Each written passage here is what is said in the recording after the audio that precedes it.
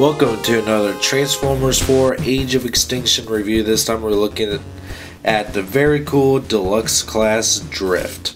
Now, he turns into what I can best describe as a blue car. I have no idea what kind of car this is. I know there's a lot of people that's going to probably correct me about what this is, but I don't have a clue.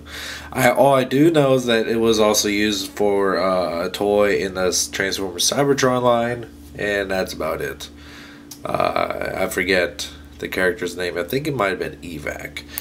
He's a very slick car, very nice paint applications, very silver on the wheels of the tires, which is very cool. The back tail lights are painted silver, which is something we don't see quite often anymore. The silver headlights, the logo on the front of the grill is painted red. Very nice shade of a kind of a baby blue on the bottom. And I know it's like coming off too dark in the camera because of all my lights, which I probably have too close. But the light, the top of the car is a very, nice dark shade of blue, and the windows themselves are translucent blue as well.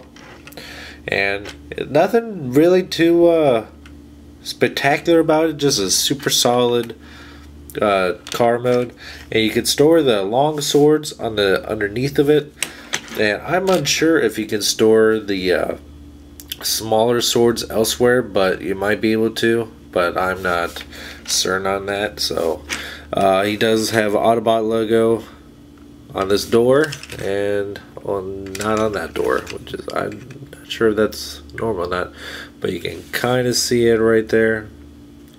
Very subtle.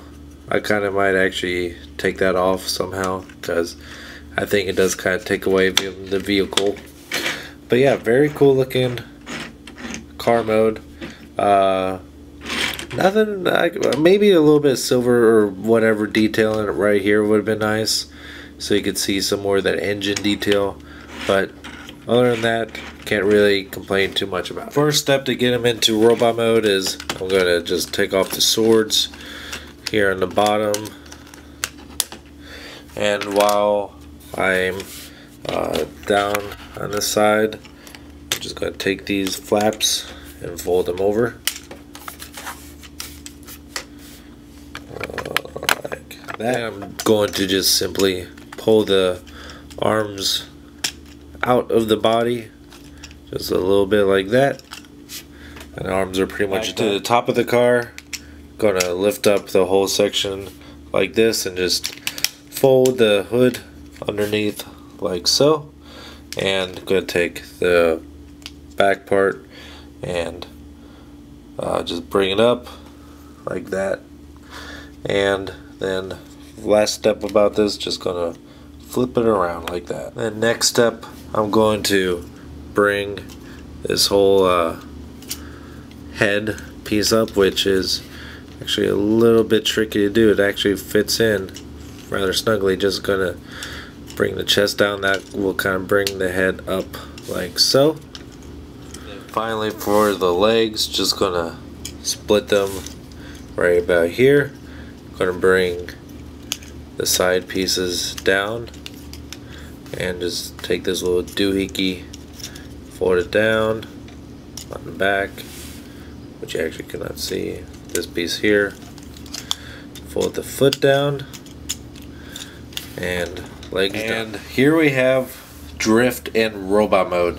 Now I have to say right off the bat, I really love this figure. It is probably my favorite Deluxe out of the Age of Extinction line so far.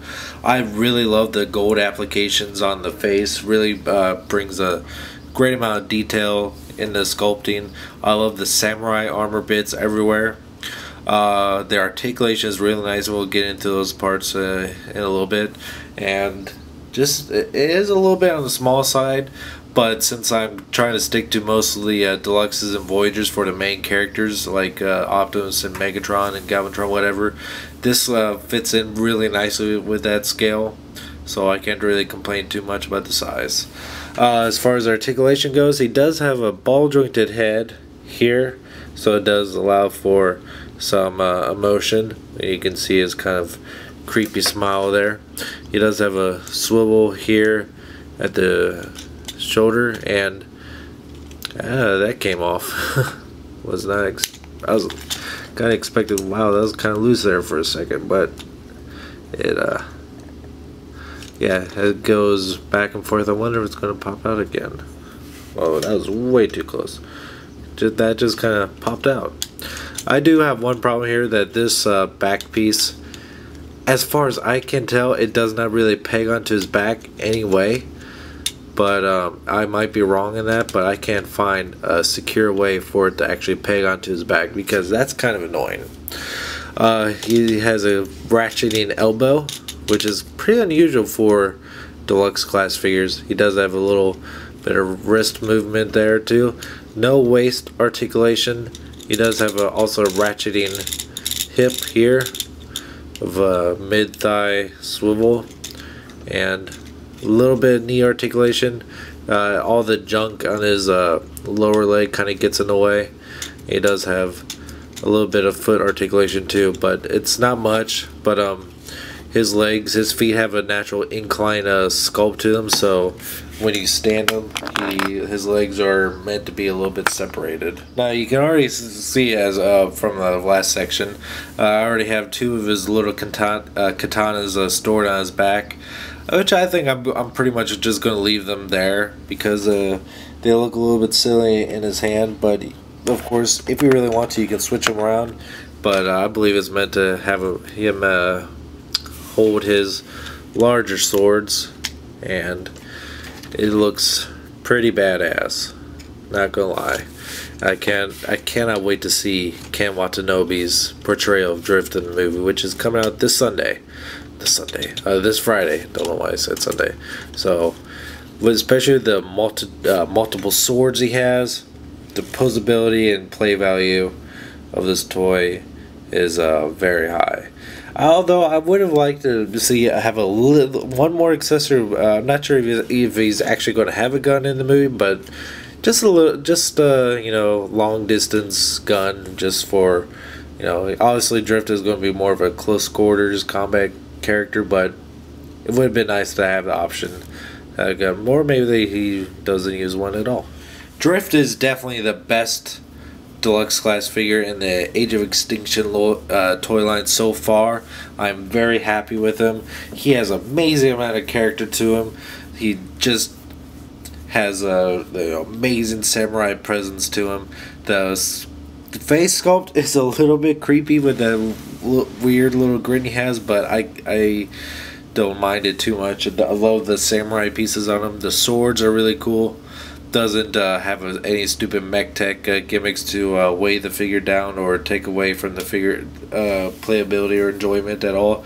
And I really recommend picking this one up. It is really cool and just will make a great addition to your collection. Alright, until next time, thanks for watching.